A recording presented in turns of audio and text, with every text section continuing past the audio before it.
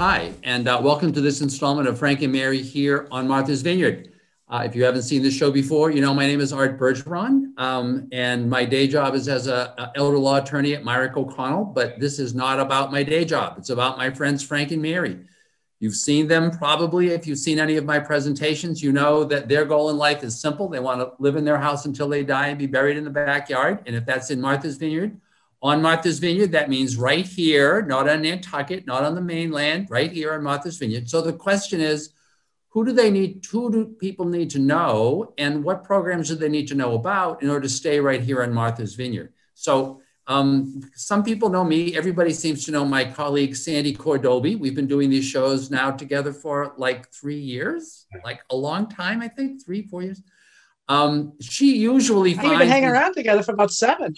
For a long time. So she usually finds these great guests and brings them on. But today I decided to bring somebody from off island, because you can do all this stuff through Zoom now. You can kind of, introduce folks to folks who are off island without making them take the boat over. So Doug Peck, whom I've known for many years, works at an organization called Seniors Helping Seniors, which is it has a kind of a unique home care model. I wanted you, which Sandy had heard of. She'd heard of Seniors Helping Seniors, although there's nothing like it on Martha's Vineyard right now. But I wanted Doug to talk about it, to talk about how things, how the model works, how things are going for them right now. And so that both Sandy and I can ask him some questions, and you can decide, and Sandy can decide, other players at Martha's Vineyard, whether such a mechanism to help people stay at home may be useful on Martha's Vineyard. So Sandy, thank you for joining me. Doug, thank you very much. You're welcome. So tell folks about Seniors Helping Seniors. I think we first met, wow, we met about like 10 years ago, and I think you were starting to work with this organization, right. And I was intrigued from the beginning, and since it has really kind of developed in a number of ways. So just talk about, if you could, how it works, and how you're going and how you're doing, because obviously you're all about helping seniors, and this hasn't been a great time for them. Right. So we did. I started in 2011, so it's been 10 years coming up for me in April. But it is an unusual business model, but it's also a very simple business model with a simple idea. The idea is it's a non-medical model, and we also don't provide any type of personal care. So what we provide is social. And when you mean personal care, what does that mean? I mean, we don't do bathing. We don't help people dress, although we do a little bit of that. But we stay away from the common ADLs. We don't do feeding. We are dealing with seniors who are oftentimes living alone in their home, because that's our main goal, much like yours, is to keep people at home as long as possible. And they either there's one caregiver there, or the caregiver has passed and now someone is alone, and they need just some support to stay in that home. They're relatively healthy. That is, they may go to a doctor once or twice a year, but they don't have to see a nurse all the time. They don't have somebody coming in to bathe them, but they need some things. They need a little help around the house, and they also need the companionship. They need someone to talk to and to be with, because they're not getting out and about as much either. Oftentimes they don't drive because that's just one of the consequences of aging in this society. Once you stop driving, you become much more isolated. Right. So it's a peer-to-peer model. All of our caregivers are seniors themselves. And by seniors, I mean, we are pretty flexible. Now we're a little more flexible, but generally it's been 55 and above. Our average age in the Seniors Helping Seniors where I work, pre-COVID was 70. I know we had many people in their 80s who are working for us. It's one of the nice things about the model is that everyone works part-time. So when you have somebody working part-time and wanting to work part-time, they come into your home with a very different attitude. It's not the stress they're not like a CNA that has to go run from one client who's there for 2 hours, go to another client where they're there for 3 hours, go to another client maybe because they need to work full time. And, you know, not everybody can afford to have somebody 8 hours there. So they're moving around a lot. Our folks go to one client on a regular basis, so they build really long-term relationships with them. I've had caregivers with clients for more than 5 years, you know, and it builds really strong, wonderful relationships because there's, as you know, as you get older, there's a lot of things to think about. You know, I need cataract surgery. What's that like? And now, you know, you have your doctors telling you one thing, but if you had somebody who was a friend that said, oh, I had that 2 years ago, you know, it wasn't a big deal. It was 2 days that I had to rest, whatever it might be. I've had caregivers go in where we're taking care of somebody who has to have hip surgery. And there's a lot of anxiety around something big like that. But again, our caregiver has oftentimes been through that and, you know, can talk about it. They can talk about grandchildren that they have in common. There's just so much a rich conversation that they can have that it really makes it for a nice relationship.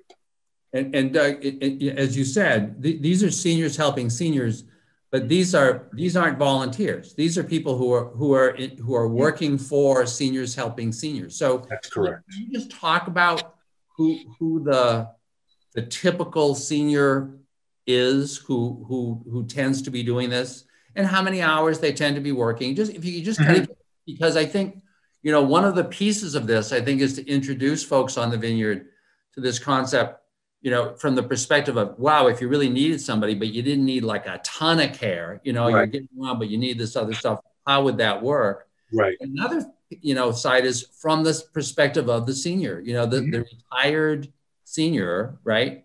Right. Who, you know, maybe needs, you know, some additional income, or at least would like to get some additional income, you know, really can't afford to do nothing but volunteer work, you know. Right. So could you just kind of talk about who that senior tends to be?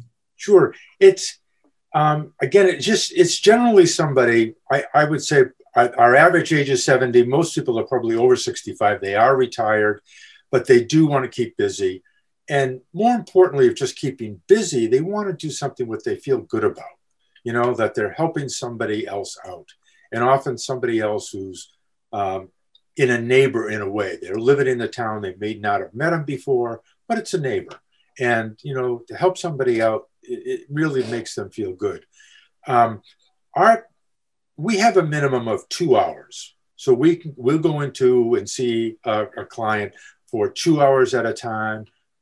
I think with the last year, it's been extended a little bit. I think some people now want sometimes 3 or 4 hours because there's just more loneliness out there. They want somebody to be there longer with them. But most of our caregivers probably work anywhere between 8, you know, usually 6 to 8 is a minimum number of hours a week. You know, many of them work 10 or 12 or sometimes even 20 hours a week, depending on what they feel like doing. We have both men and women. Some men prefer other men.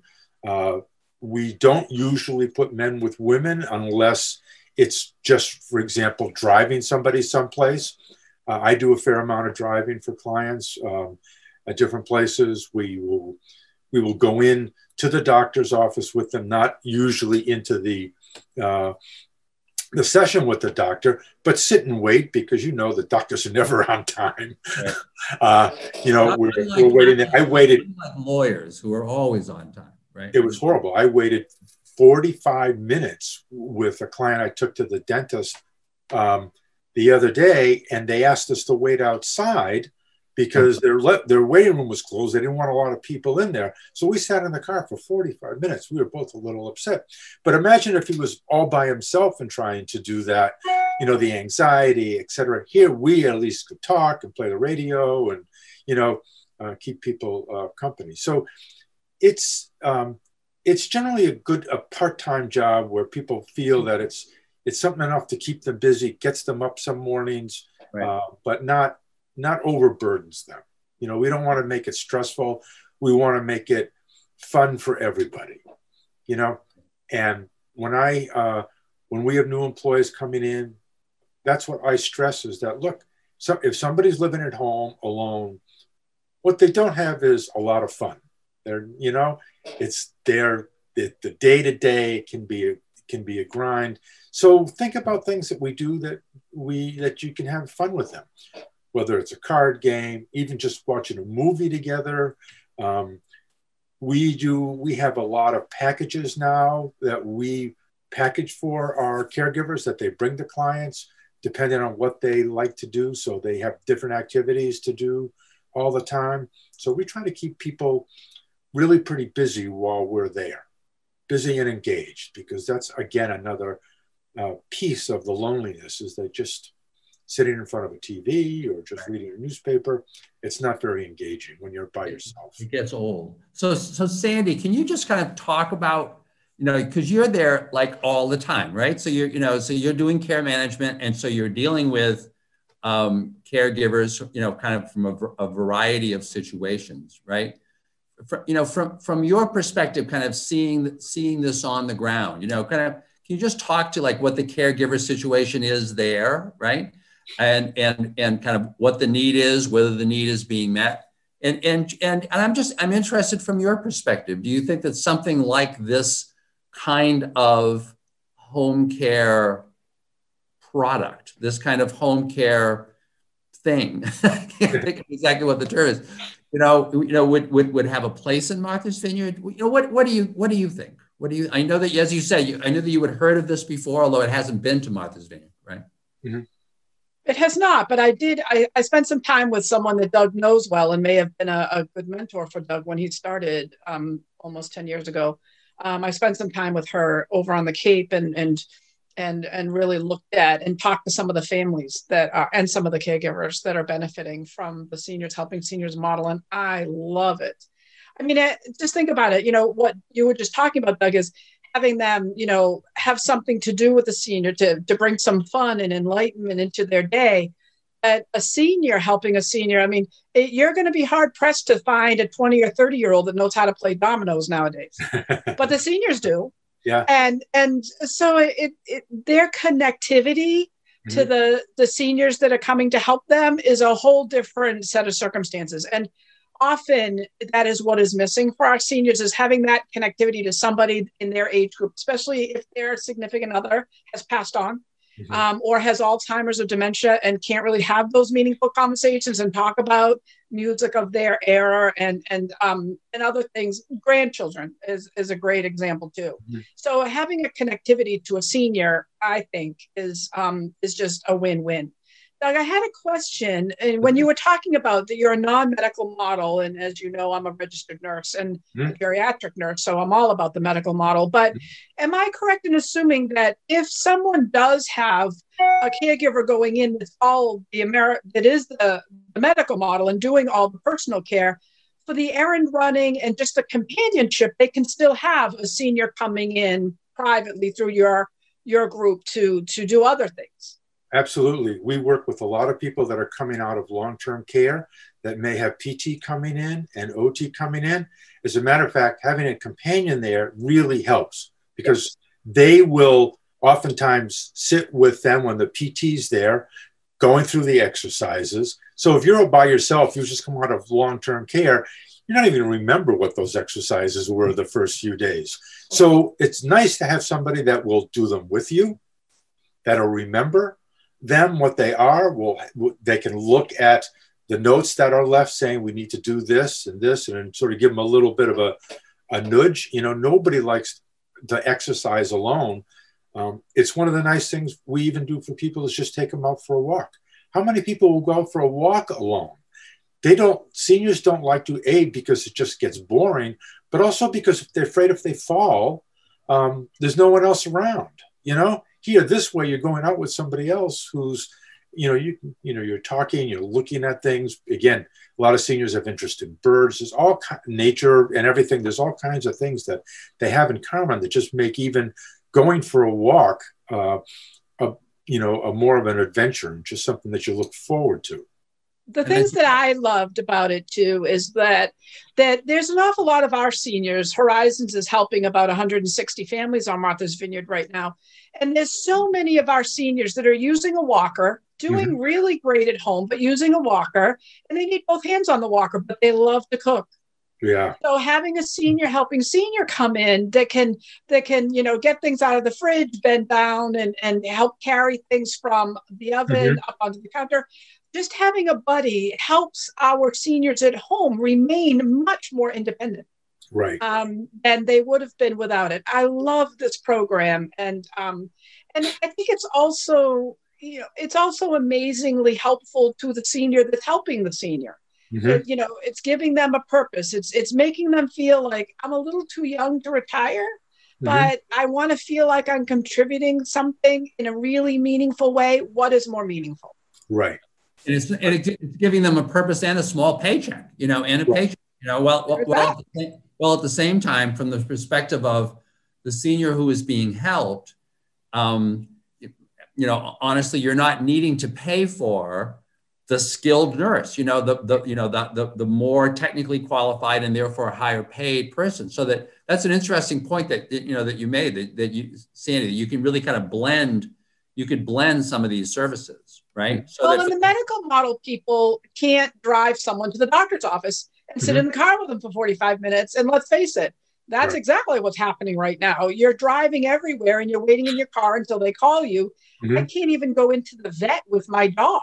I'm going to sit outside, and the vet is going to call me from the clinic room and tell me how the dog is doing. So that's exactly what's happening with everybody. And we have lots of folks on the vineyard that need a ride to the vet with their dog and need to be helped to be calm sitting in the car because their love, their beautiful Fifi is inside without them.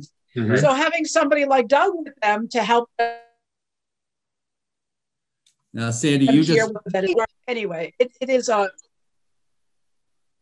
a great program, and the fact that these folks can drive someone somewhere is huge. And I was just going to mention, I think that's another feature when you're thinking about going out for a walk. That's a great concept, but depending on where you live, you may not be able to just go out for a walk where you are. You may be in the kind of end of a dirt road, or whereas and you may not be driving that much. Whereas if you've got somebody with whom you can go any place. You can go any place on the vineyard. There are some great, Doug, trust me, there are some great places to walk on Martha's Vineyard.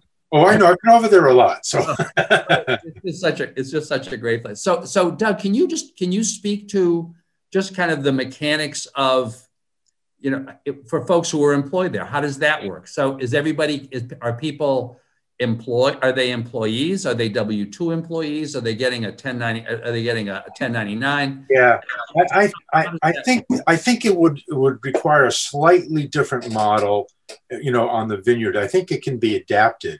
The way we work now, I mean, we are a company. Everybody that works for us is a W-2 employee. So they get a check direct deposited every 2 weeks. That's the requirement in the state of Massachusetts, that you pay hourly employees every 2 weeks. They're all thoroughly interviewed and screened. They're insured. We cover workers' comp for them. Fortunately, we don't have to apply any health insurance because almost all the people who work for us are on Medicare. So that's one worry off the table. And it's a growing pool of people. I mean, more and more people are turning 65 and want to get out and do things. And again, it's something that's very easily doable. The one piece that we have is we're not very good at socializing people to be caregivers. And when a lot of people hear the term caregiver, they think of people like Sandy, who are nurses, who are CNAs, and they say, "I don't want to do that type of work. I don't want to. I just don't want to, be hands-on like that." Right. And so we do a little bit of a hard time convincing people we're not hands-on. Caregiving means being really what it is being a good friend and a good neighbor. That's what really it amounts to. And because now neighborhoods, for the most part, are gone, friends get dispersed all over the country. So you just don't have that cohesion that you usually have. This is someone that's going to come in as a friend and help you in what you need. Take you to the post office, help you write a letter, even sometimes help you open, decide. You get all this mail in, we go into some places and it's like stacked this high because they're worried about what can I throw away? What can I keep? In terms of pets, my first client that I had, she actually lived with her daughter. She was almost 90 when we started with her, but her daughter worked in Boston and was gone 12 hours a day. You can't leave somebody who's 90 alone, home alone all day. But my caregiver would not only take her out for rides and lunch every day to make sure she had a good meal, but she had 2 old dogs, and they would sit out in the backyard and play with the dogs because the person we were taking care of loved dogs, loved animals, but at 90 couldn't have a dog at home anymore. When she was not well, when she had a cold or something, was lying down, the dogs would come and lay with her. That's the kind of relationship that gets built that is just impossible in any other fashion. And it's just those little things that just make it so important to the person. So Sandy, whenever you're describing the kind of work that you're doing, when I think about what Doug does, I mean, it's so close to that. It's because that's the goal of the exercise. Mm-hmm. The goal is to get really close to the people. So, you're not going to, let me put it this way, from the perspective, the person who is doing this job is not a grouchy person. You're not getting a lot of grouchy people applying. Right. It's just it's just not what you're going to do for a living, right? And so you've got this pool of people who are kind of, I think once you had mentioned to me, a lot of you get retired nurses, you get retired teachers, you get retired social workers, people who had those kinds of jobs, So it just seems to work well. It just seems to work well. Yeah. So, I think there's some modifications. You may be able to get a grant to start this. The thing that you need is somebody who's going to be able to schedule these people. Because, it's not a one-off that we do. We have clients. We're going, sometimes it's, once or twice a week. Other times it's once or twice a month. It's just that when we go, we need to stay for 2 or 3 hours at a minimum. And if there was a nominal fee involved, I think it could be done on a basis like that, without going into a full-blown business. But it is a really great idea. It works so well. I've never had a client come back and say, this is just not for me. I've only had 1 or 2 even sort of mismatches of people. I had one client who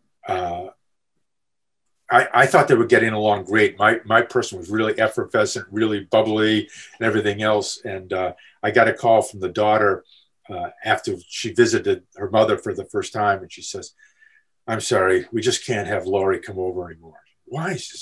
She wore my mother out.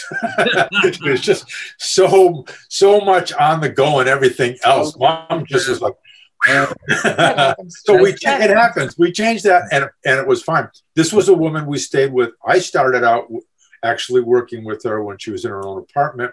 Her daughter was in St. Louis. She lived around here. She ended up moving to assisted living. She stayed there for a couple of years. And we saw her about twice a week. Again, she lived in a beautiful assisted living on these beautiful grounds, but she was also on a walker and didn't like going out walking around alone. Mm-hmm. So we did that. And she also had a bit of aphasia. So initially she was very shy about going down to the dining room and talking to people because she would stumble on words. She would forget something and it embarrassed her. So our person brought her down, introduced her, and sort of made the whole social connection thing, made it much more comfortable for her to be there. She ended up moving in, after another couple of years into a long-term care facility, and she passed away. But we stayed her through that whole cycle. And my caregiver was the only outside person invited to the funeral. Relatives all over the country. And when she was introduced to folks, because the daughter introduced her towards the end, saying, "This is Phyllis," everybody in the room knew Phyllis, Right. wherever they were. And everybody was in tears, including Phyllis, about how much they appreciated, because they all knew, even towards the end when she was just sitting there, you know, by the bed, because the person really couldn't do much more than that. But she had company there. She wasn't alone, you know. So Sandy, that's why I wanted the folks on Martha's Vineyard to hear this, you know. And you're always thinking. I mean, I think you've done a great job of really kind of developing a lot of the services for folks on Martha's Vineyard, and I know you've been really active in terms of educating the future CNAs of Martha's Vineyard. Yeah. Sandy's played a huge role down there, Doug. So I just wanted everybody to kind of hear this. Mm-hmm. I don't know, you know, I don't know how you would execute it. You know, that's kind of not what I do, right? But I wanted people to hear it because there may be a real role for this. Doug, I really appreciate you doing this, and coming on. And Sandy, thank you very much for being here and listening. And I'll be really interested to hear when we're talking online your ideas for seniors helping seniors in the future on Martha's Vineyard. And if I can help out in any way, Arthur, let me know. Sandy, you too. You feel free to reach out. I'm happy to, you know, put in my 2 cents however I can. Most people are always looking for an excuse to go. An exciting thought. Yeah. So, Doug, thank you very much. Sandy, thank you very much. Thank you to Kelly, and thank you to the folks at MBTV for helping to do these shows. We really appreciate it. Folks, we hope you enjoyed this. We hope that it was just kind of thought-provoking in terms of possibilities. Mm-hmm. And we'll look forward to seeing you on the next installment of Frank and Mary here on Martha's Vineyard. Thank you very much.